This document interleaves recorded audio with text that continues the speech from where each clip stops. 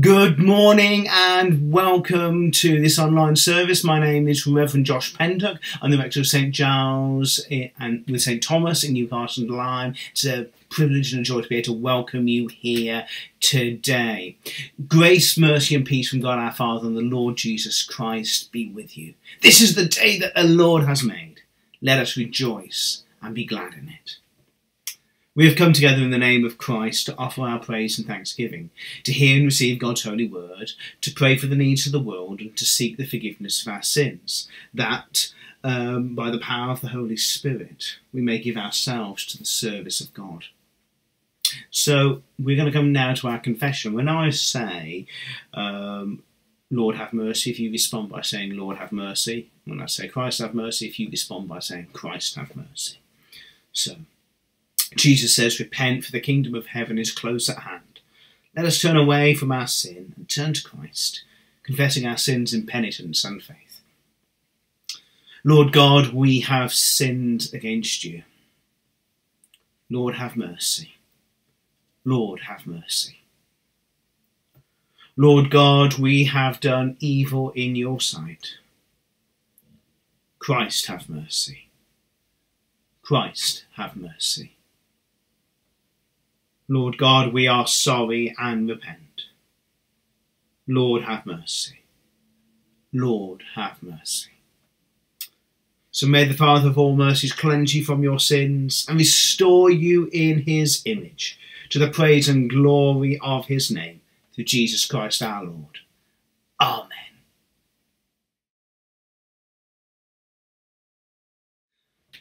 Our Bible reading is taken from Matthew chapter 22, verses 15 to 22. Then the Pharisees went and plotted to entrap Jesus in what he said. So they sent their disciples to him, along with the Herodians, saying, Teacher, we know that you are sincere and teach the way of God in accordance with truth and show deference to no one, for you do not regard people with partiality. Tell us then, what you think. Is it lawful to pay taxes to the emperor or not?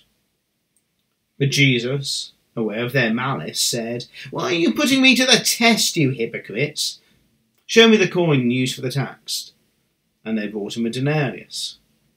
Then he said to them, Whose head is this, and whose title? They answered, The emperor's. Then he said to them, Give therefore to the emperor the things that are the emperor's, and to God the things that are God's. When they heard this, they were amazed, and they left him and went away. This is the word of the Lord.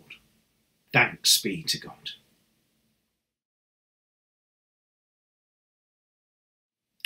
Religion should stay out of politics. You've heard that one before, haven't you?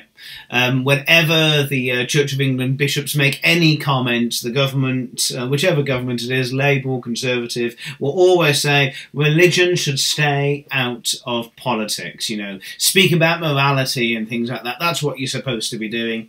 It's a fascinating thing. It goes back to, funnily enough, this saying of Jesus in our Bible reading, when Jesus said, give therefore to the emperor the things that are the emperor's, and to God the things that are God's. So basically, for a very brief interpretive history over 2,000 years, this came to mean, for many people, that you've almost got two realms side by side. You've got the realm of the emperor, that's the state, or things like that, and then you've got the realm of God. Okay, that belongs to like the church and things like that.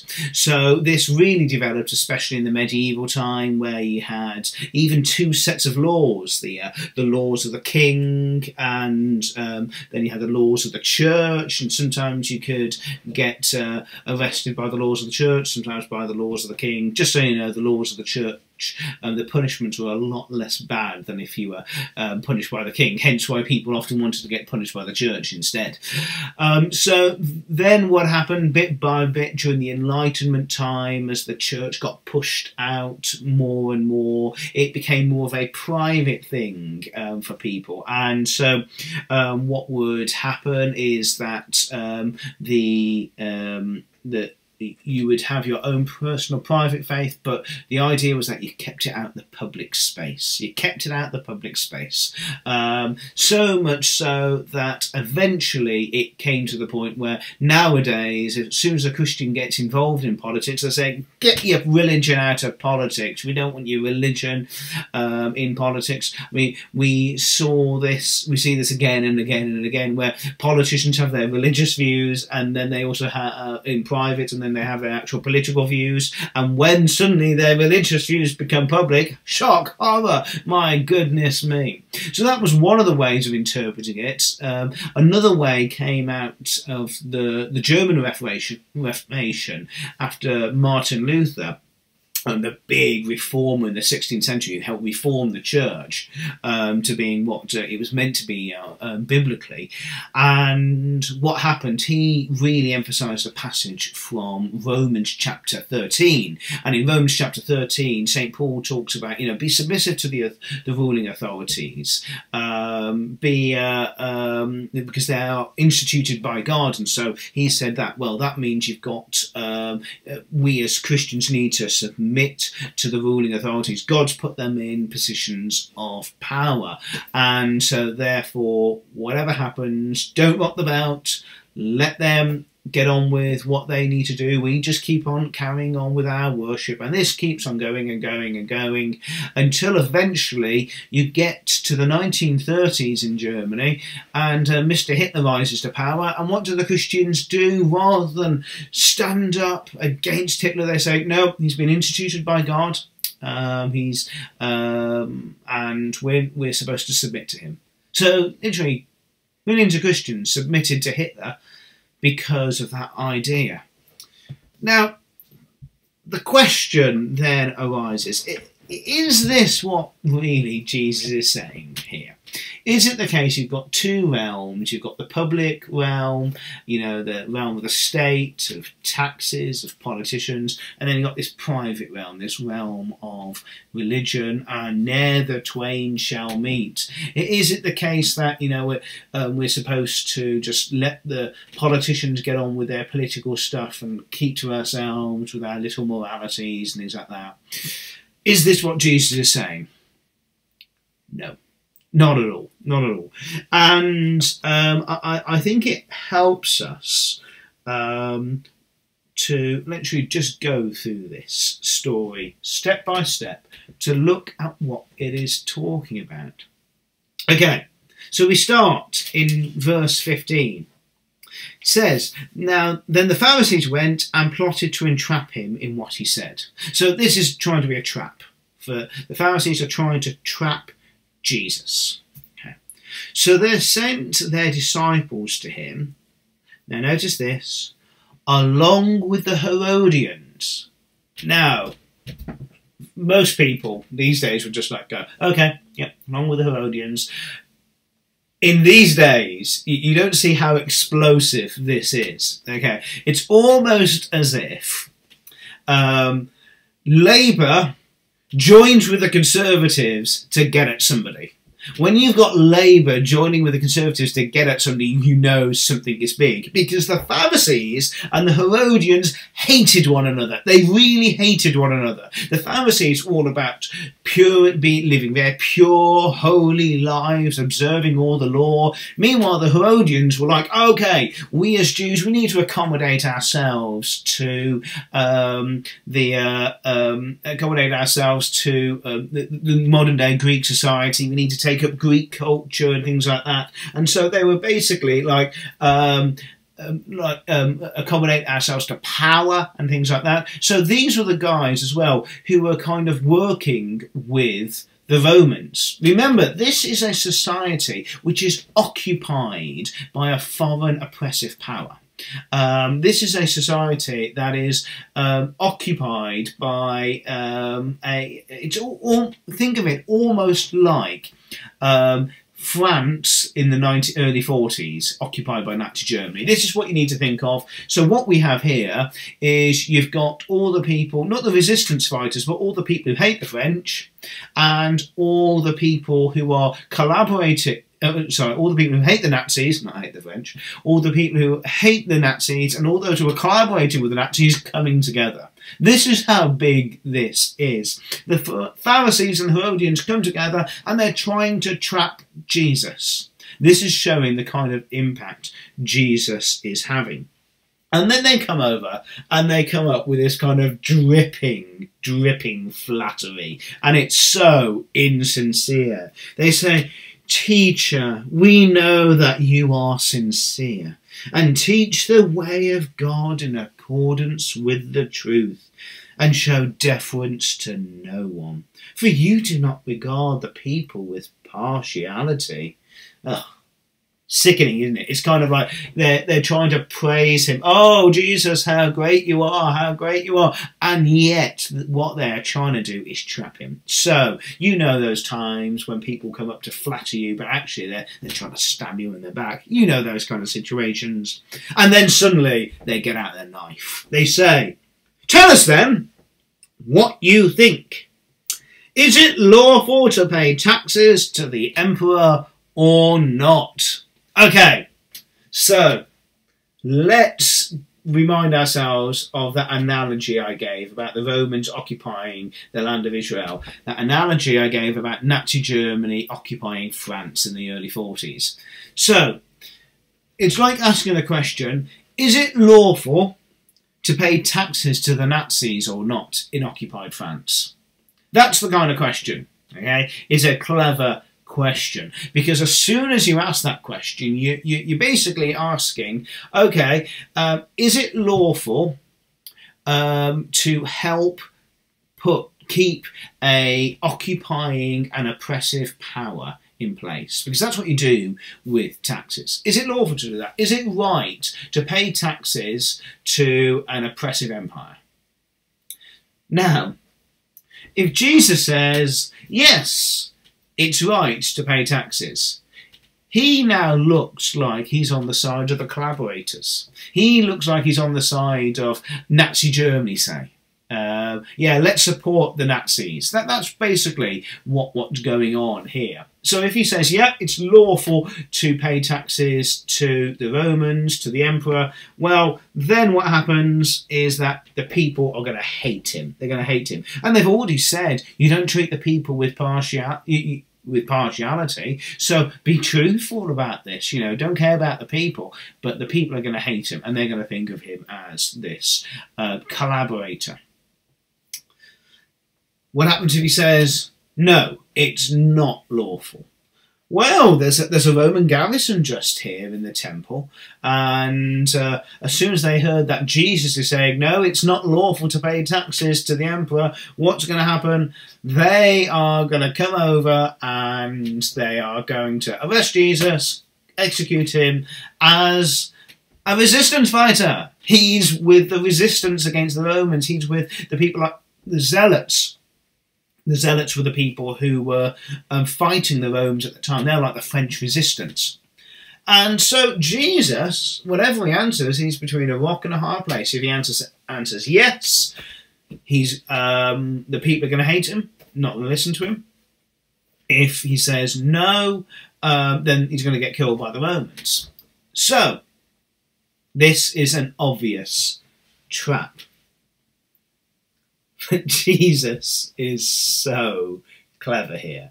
You just need, when you actually read, once again, in the context, this is so clever. Jesus, it says, aware of their malice, said, "Why are you putting me to the test, you hypocrites? Show me the coin used for the tax." Okay, so he knows they're hypocrites. I mean, you've got Herodians and Pharisees coming together. That's an obvious, clear indicator that these are, this is a test. But nevertheless, he then says, show me the coin used for the tax. Okay, so they've asked him about tax. And so he asks for the coin used for the tax. And so they brought him a denarius. Immediately, if you know the context, this is like alarm bells. A denarius. Because the denarius It's a Roman coin, and it has on it the image of the emperor. The image of the emperor. It's also got the emperor's title on it. So, where are we in this story? Where's the location this is happening? It's happening in the temple. Okay.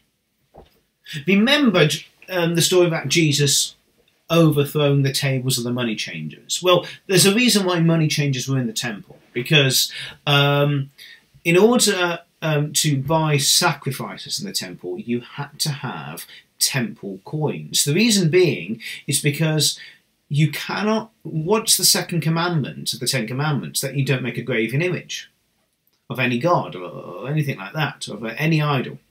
Well, the thing is, with Roman coins, because they had the image of the emperor on, they had an image on them. So you can't have an image in the temple. What's more, the emperor was considered a god.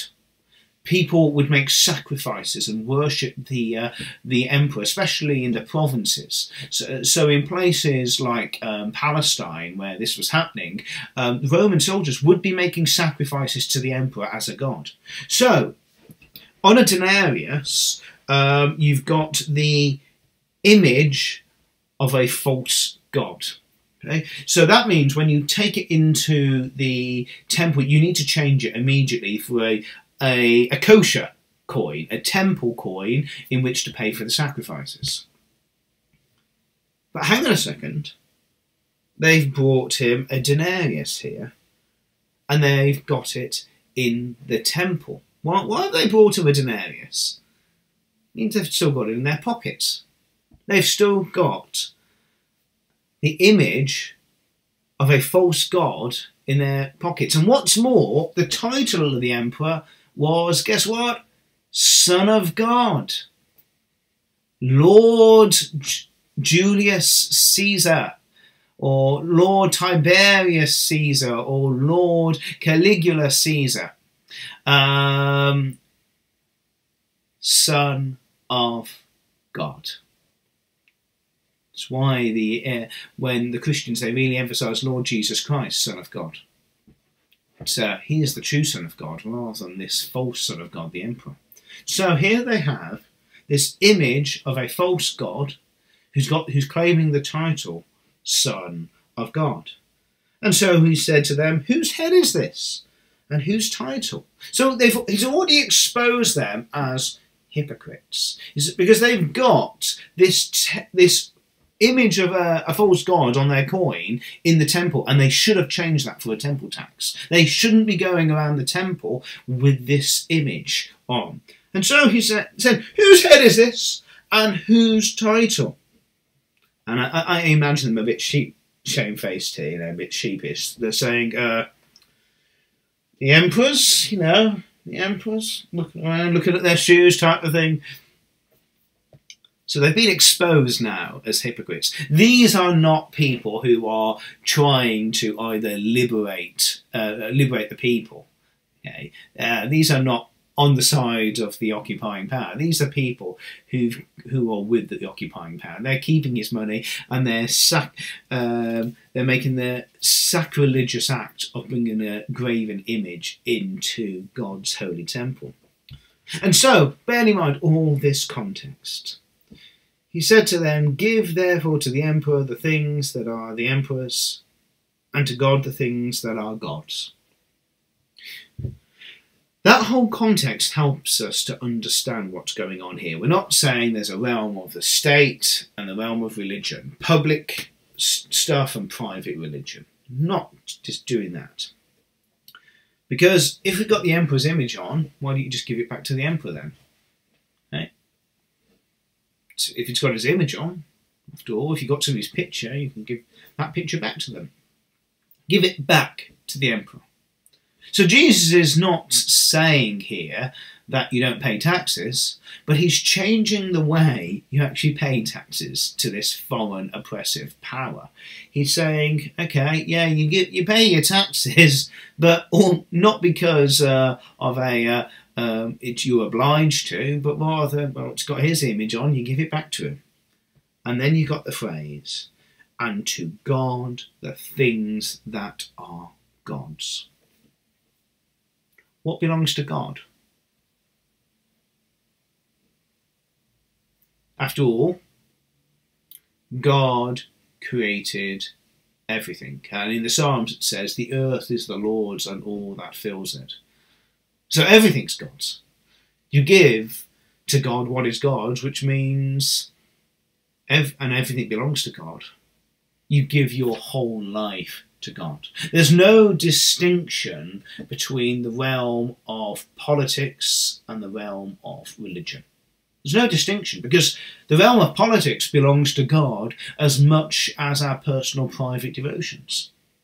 The realm of taxes and justice for the oppressed and how we relate to foreign powers and the nature of our own borders and the NHS and transport and even culture, things like that. It all belongs to God, for the earth is the Lord's and all that fills it.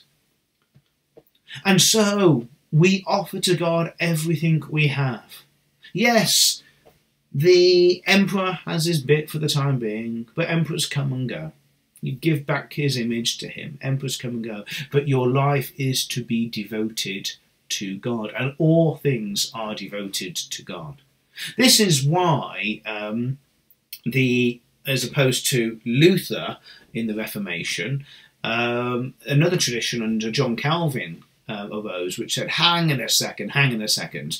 Jesus is not just being quite, here's the realm of the state and you must submit. That there's something more complicated going on here. And it's why, actually, the Calvinists said you could actually rise up in rebellion against an unjust, oppressive power, a tyrant, if you like. And so it's a really important thing to remember that kind of subtlety going on, because the earth is the Lord's.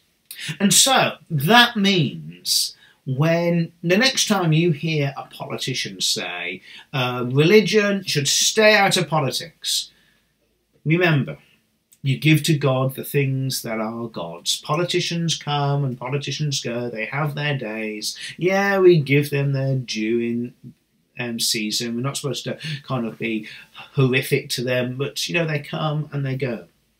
The important thing is we give to God that which is God's, which is our whole lives. And even politics belongs to God.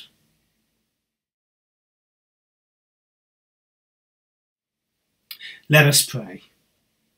We start with a prayer for Israel and Palestine, in the words of Archbishop Hossam of Jerusalem. O God of all justice and peace, we cry out to you in the midst of the pain and trauma of violence and fear which prevails in the Holy Land. Be with those who need you in these days of suffering. We pray for people of all faiths, Jews, Muslims and Christians, and for all people of the land. While we pray to you, O Lord, for an end to violence and the establishment of peace, we also call for you to bring justice and equity to the peoples. Guide us into your kingdom, where all people are treated with dignity and honour as your children. For to all of us you are our Heavenly Father. In Jesus' name we pray. Amen. Faithful God, sometimes our faith feels weak. The trials of life test our faith and we find it hard to rejoice. Help our faith to grow and help us to realise that it's the most important thing in our lives. Show us how to rise above our human weaknesses and to grow stronger in our Christian faith. Lord, in your mercy, hear our prayer. Creator God, we pray for your world. Forgive us when we are ungrateful, when lack of faith and spiritual blindnesses prevent us from appreciating the wonder of your creation and the endless cycle of nature. Forgive us for taking without reaping, taking without giving, reaping without sowing. We pray for the farmers of the world, and especially pray that those in poor areas may be treated with fairness for their labours. Lord, in your mercy, hear our prayer. As we hear Jesus' call to give to Caesar what is Caesar's and to God what is God's, we pray for our governments around the world, praying that you may give them wisdom in all the complexities of governing, that all governments may be places of justice, of fairness, of goodness. Lord, in your mercy, hear our prayer. Father God, we pray for our loved ones, for those who lift our hearts and those who turn our hair grey. We pray for those we instinctively warm to and those with whom there are frequent misunderstandings. Lord God, we thank you for opportunities of forgiveness. Living God, we pray for the homeless and the hungry, the broken and bereaved, for all for whom this day brings sadness and little joy, for the sick, lonely and helpless, for those whose hope has been shattered and their faith destroyed. Lord, in your mercy, hear our prayer. We pray together the Lord's Prayer. Our Father in heaven, hallowed be your name. Your kingdom come, your will be done on earth as in heaven. Give us today our daily bread. Forgive us our sins, as we forgive those who sin against us. Lead us not into temptation, but deliver us from evil. For the kingdom, the power, and the glory are yours, now and forever.